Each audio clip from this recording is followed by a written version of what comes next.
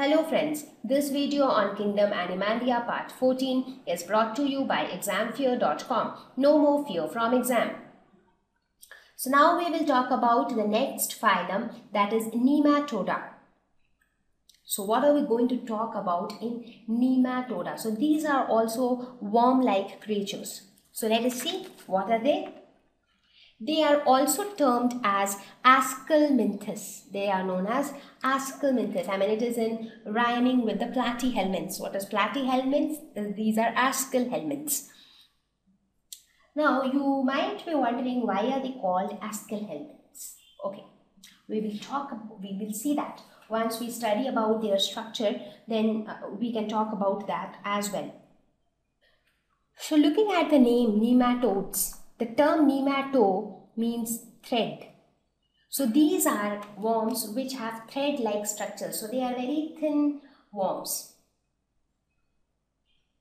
So let us look at some of the important characteristics of nematodes. Now even for nematodes, large number of species exist. Almost around 15,000 species exist. They have complex body differentiation. So now that we have come quite far, the body differentiation is going to be complex. Body is bilaterally symmetrical. So here also the same thing. If you divide it, you will be able to get two equivalent right and left halves. Body made up of 3 layers of cells, that is triploblastic. So hereafter, for most of the phylum, you will see that they are all coelomates. I mean, not coelomates, they are all triploblastic and they are all symmetrical. So these are triploblastic, that is, they have all the 3: ectoderm, endoderm and mesoderm. So they have all the 3. So it will be, so if you look at a cross section of any of these, you will be able to see an ectoderm. Then you will have inside endoderm. So this will be your ectoderm, which is the external one. And you will have an endoderm, the internal one. And in between you will have the mesoderm. That is this one. This portion is mesoderm. Talking about coelom, these are pseudocoelomate.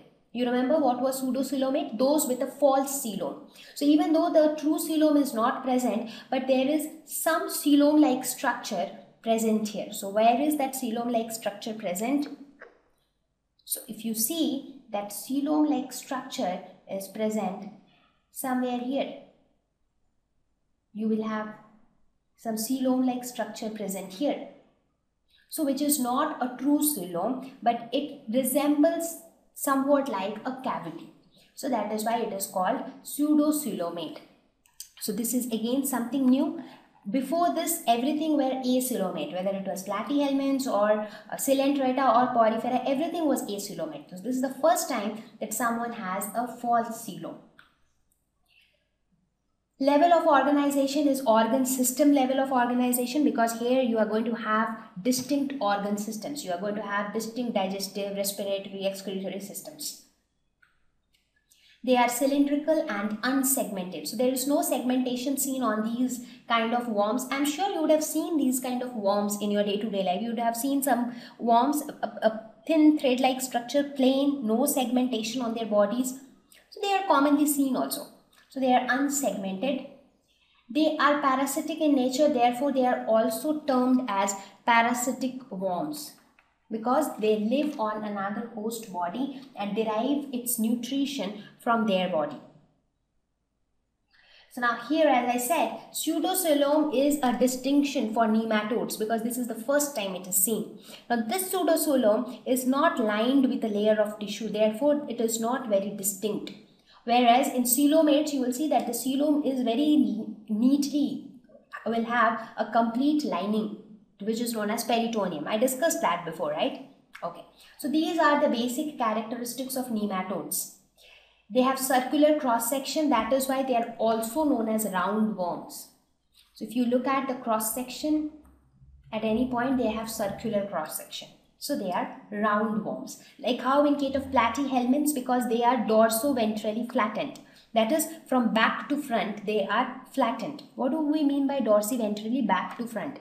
That is, suppose if this is the back of an animal and this is the front. So if you keep on flattening it, so what happens? It becomes flat. So that is how the platyhelminths are. So they are called flatworms. Nematodes, they have round cross section, so they are called roundworms. Now, talking about their being parasitic or not, mostly they are free living. Now, when I talk about parasitic worms, an example of parasitic nematodes would be the guinea worm. It is parasitic on human beings. Again, the filarial worm, which causes the disease filariasis. So that filarial worm is also parasitic on human beings. They stay inside the human body, receives its nutrition, and at the same time it causes diseases to the human body.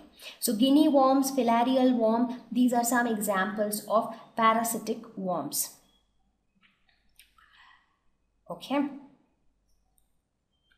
They are mobile, that is, they can move from one place to another.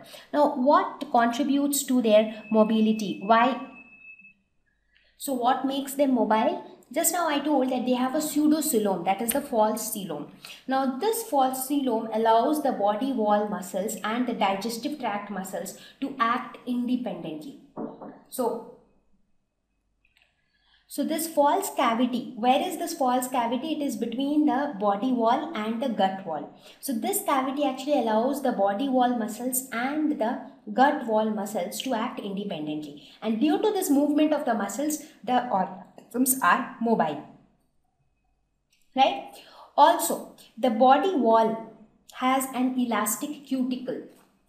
So the presence of elastic cuticle over the body, you have a layer of elastic cuticle. So how does it help? The layer of muscle fibers which are present under the epidermis, that means under this layer, the outer layer, is present a layer of muscle fibers. So body is covered with cuticle which may have spines which can ensure protection. So this cuticle will ensure protection, and this elasticity will also help in its movement. So there are muscle fibers present below the hypodermis. So these all together helps in the mobility of the nematodes. Let us look at some examples of nematodes. Ascaris and Wuchereria are some examples of nematodes. So you can see there is no segmentation on their body, but some dot-like structures you can see, right? So what are they? They are nothing but the spine-like structures which I was talking about just now.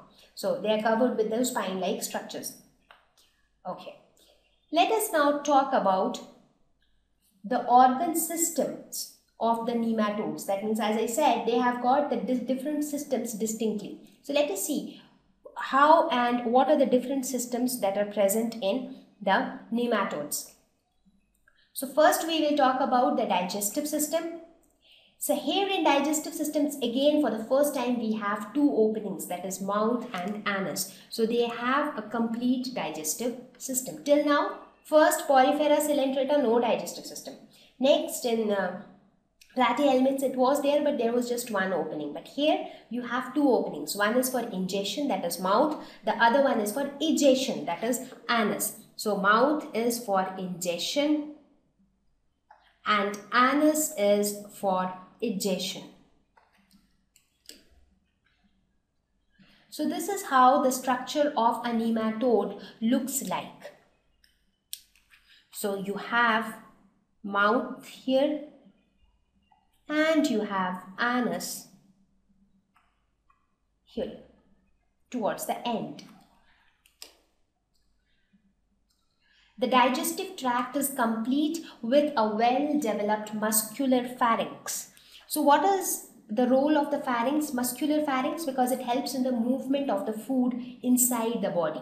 Because the food is entered or intake of food happens through mouth, then it goes to pharynx. Now if the pharynx is muscular, that movement of the pharynx will actually help the food to go inside the body.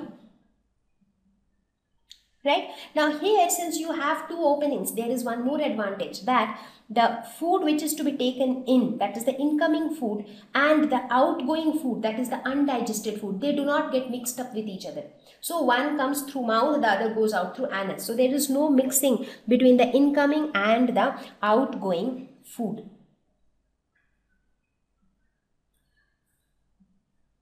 So here we have a mouth, we have intestine, we also have anus. So we have the different parts. The digestive system is complete. It is simple as well. I mean, not a very complex digestive system.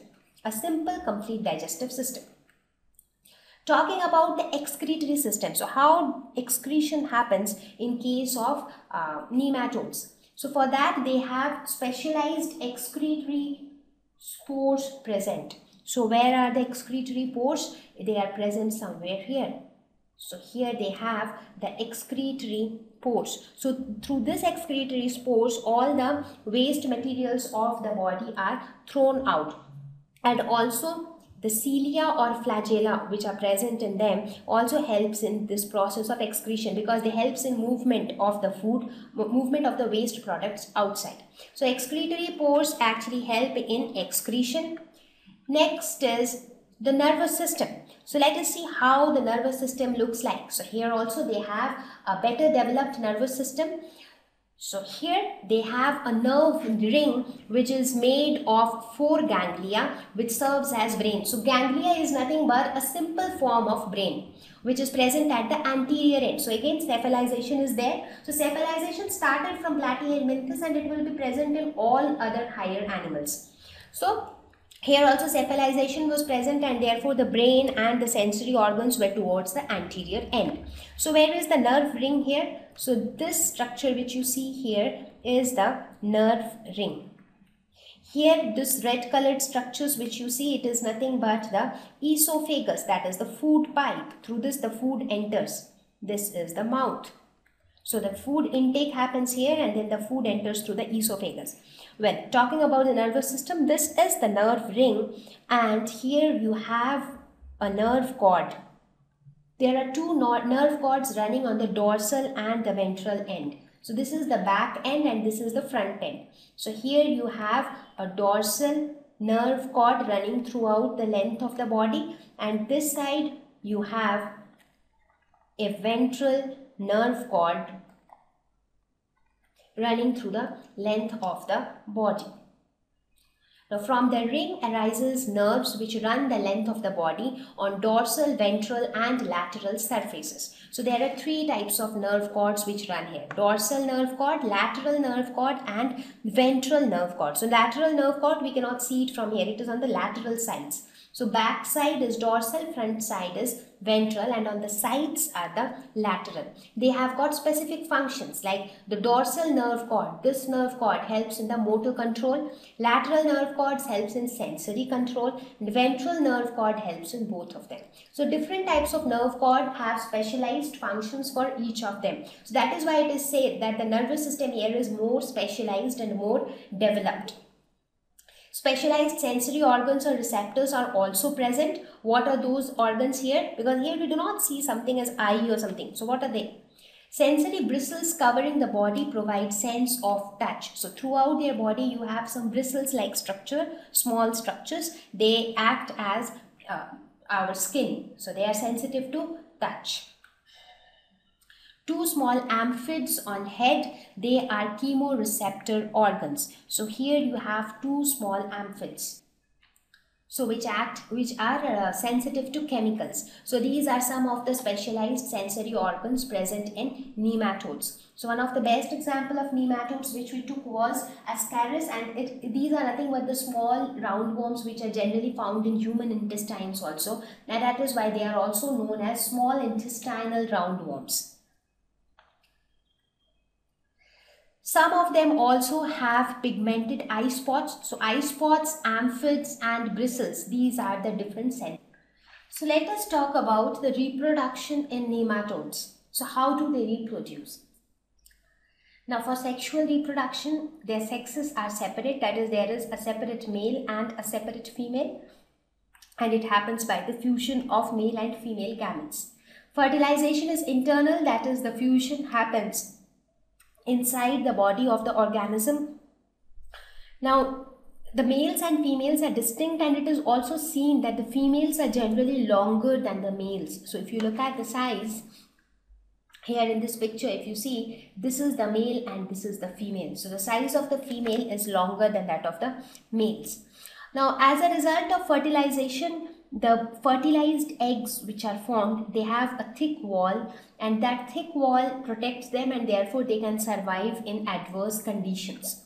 Talking about the development, it can be direct or indirect. Direct in the sense there is no larval stage involved, and indirect where a larval stage is involved. So in some it is direct development, while in others it is indirect.